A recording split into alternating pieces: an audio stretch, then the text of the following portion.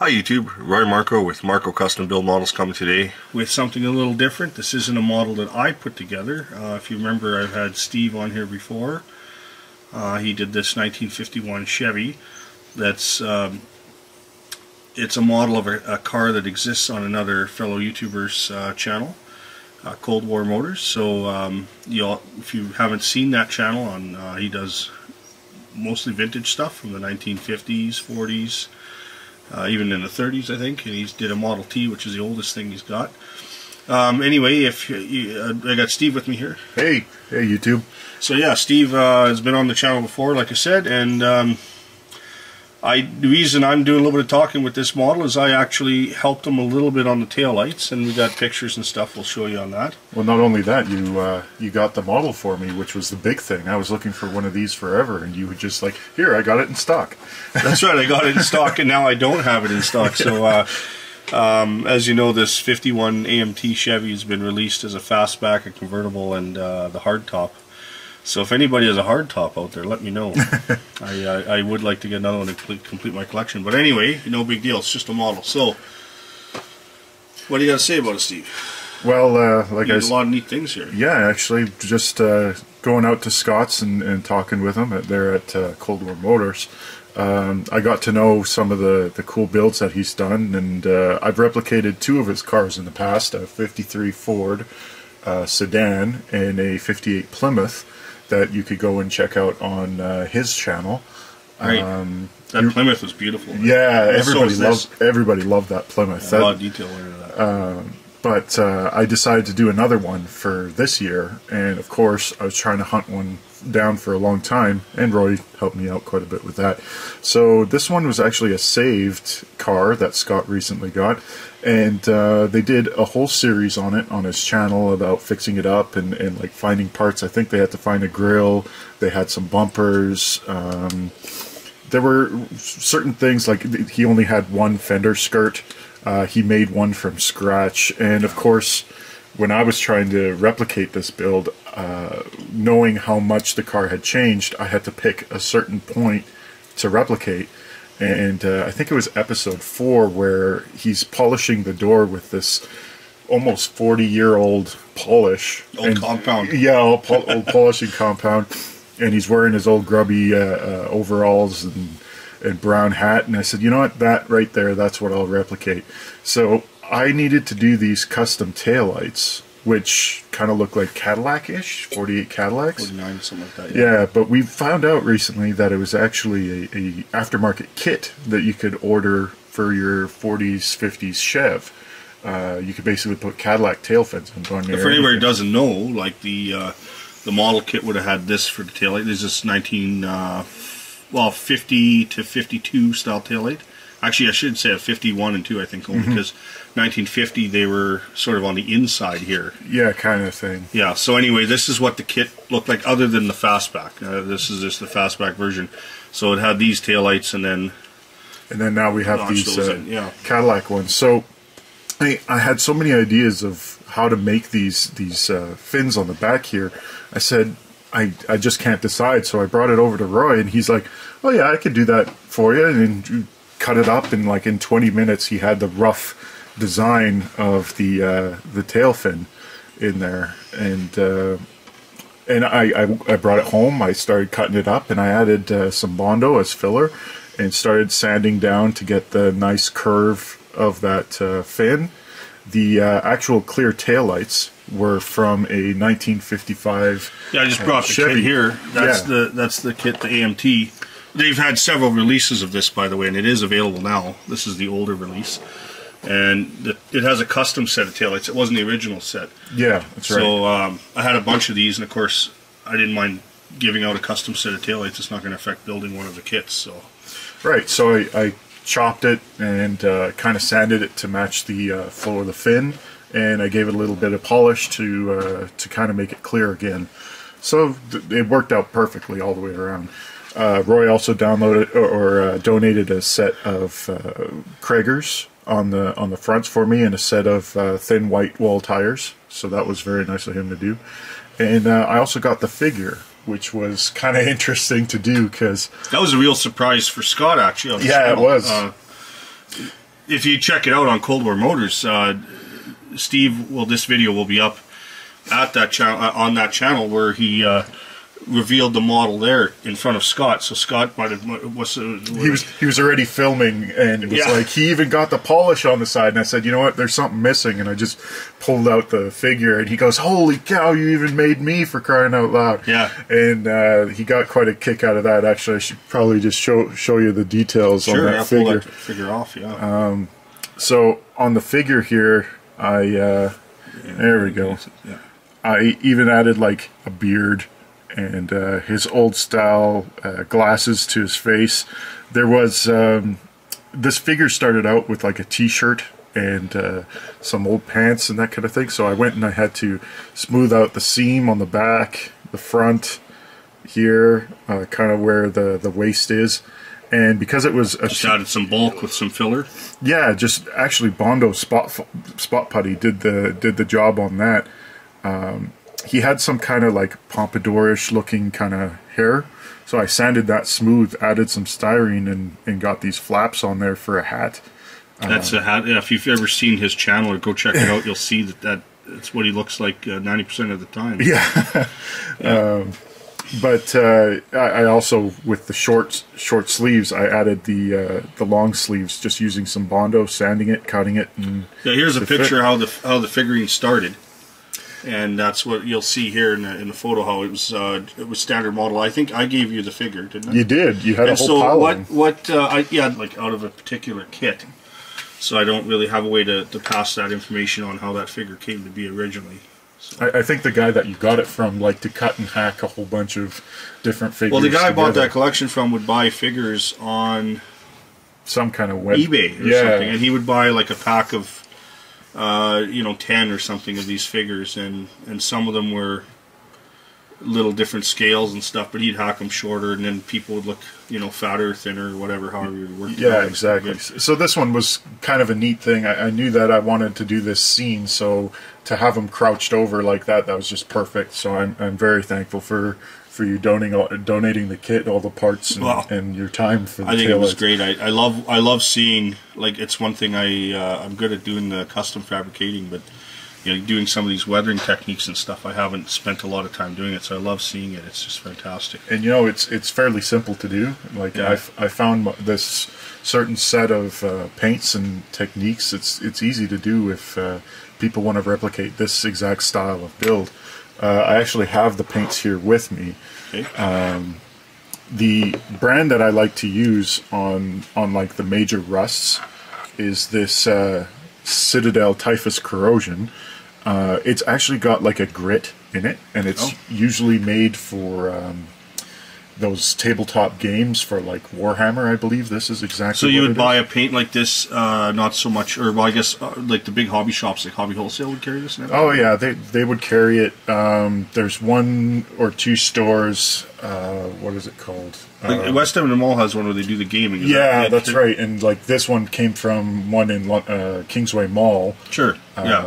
Games Workshop. That's what it's called. So yeah, so if you go to a Games Workshop or something, you can pick something like that up. Yeah, exactly. And that's the one that has the texture for... Yes. The top of the roof, the trunk on this one has it. Like right here in particular has that. And it's kind of like a dark brown with this grit on it. And once it dries, they also sell this orange that they'll try and sell you on. I found that with this orange, it gives it almost like way too much of a rust. Well, in the color that's on the bottle, it doesn't dry that color, then, does it? Because that's pretty orange. You have to take like a scrap brush and just run it over the dark brown.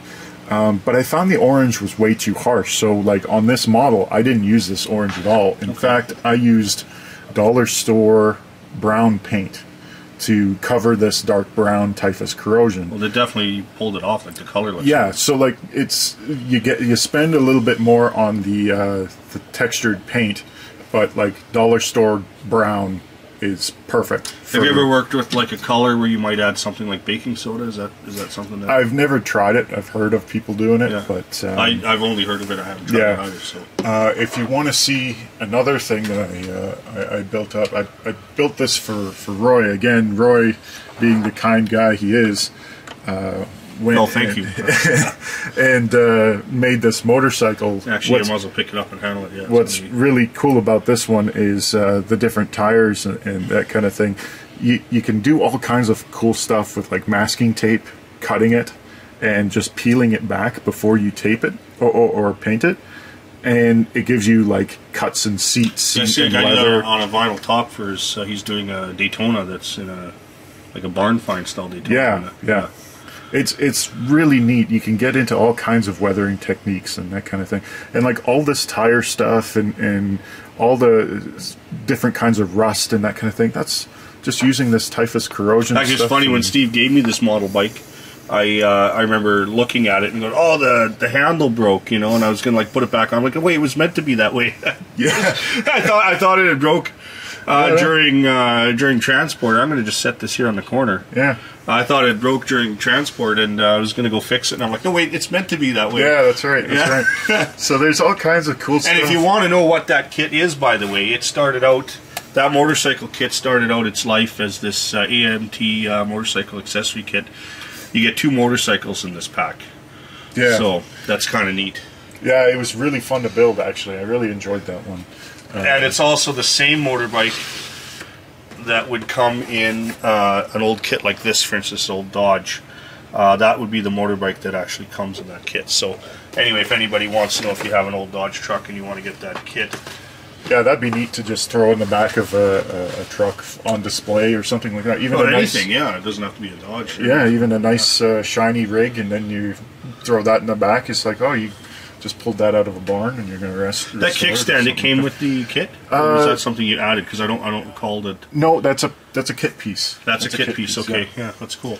Yeah, so so everything out of the bike other than the weathering is in that kit. Yeah, absolutely. Other than a little bit of wiring for the handlebar to so just the accessories and that's it. Detail. That's really it. Everything else came from the kit.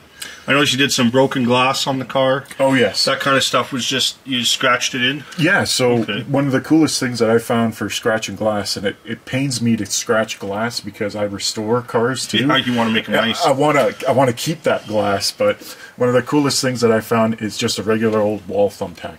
You just grab one off the poster on your wall and you scratch up the glass with it, and it makes these nice marks in your plastic glass. Well, that's awesome. Another trick I'll just quickly mention is on the interior for weathered seats, like you're using your masking tape trick that I mentioned on the bike. You'll see them. We got some pictures here that will show you the interior, because obviously now you can't really get to it. Go ahead, keep talking about it. Yeah, the trick with having like puffs of seat pulling out or that kind of thing, I found was paper towel or toilet paper. Toilet paper also works, or like Kleenex, and you mix water and like a white glue. White glue, yeah. Is it EPA or EVA or something like that? I'm not sure. Any kind of white glue, basically, that you can use for crafts, and you mix it like a 50-50 mix.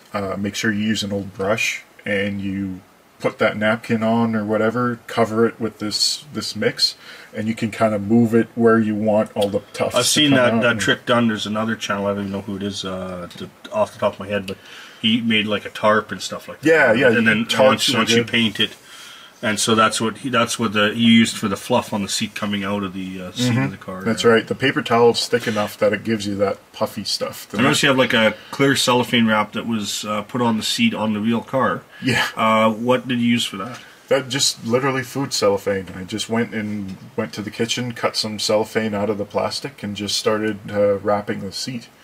A little bit of super glue holds the first layer on, because it doesn't really like to stick to plastic or paint. And it sticks to itself. It sticks to itself really well. So that was the first thing, was just super glue the first layer, and then boom, there's the rest of your cellophane. It just sticks.